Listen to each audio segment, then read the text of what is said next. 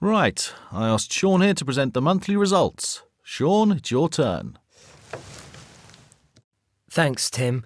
I'd like to introduce myself. I am Sean Fellow, a trainee. I've been working with Tim for the last 3 weeks on sales admin, and I'll be with you for another 3 weeks. Welcome, Sean.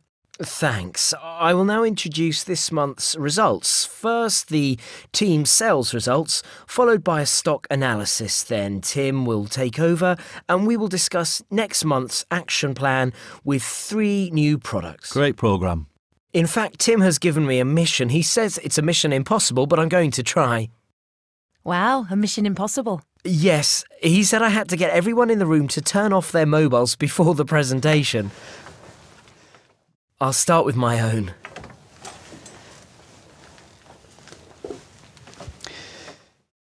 Great. Thanks to you, my first mission in the company has been successful. This month's numbers. Here are the individual and consolidated results for the team.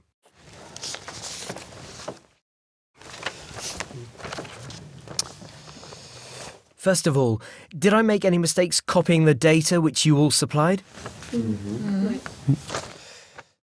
Very well. Do you have any comments on these numbers?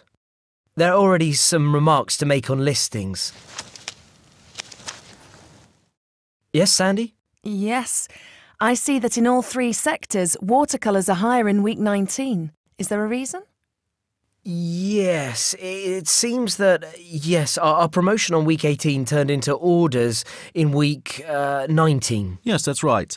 Marketing did a one-off clearance sale operation. It came straight from head office. Which explains why you weren't informed. Apparently it works.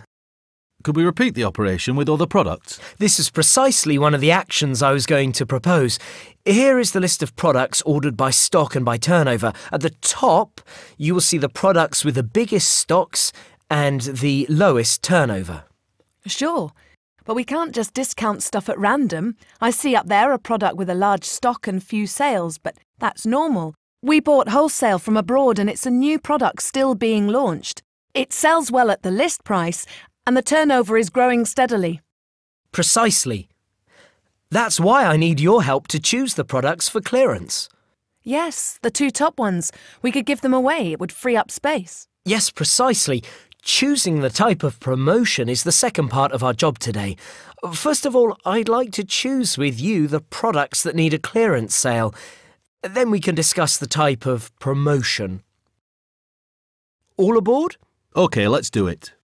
So number 1 and 2? Okay. And 5 and 6? Okay.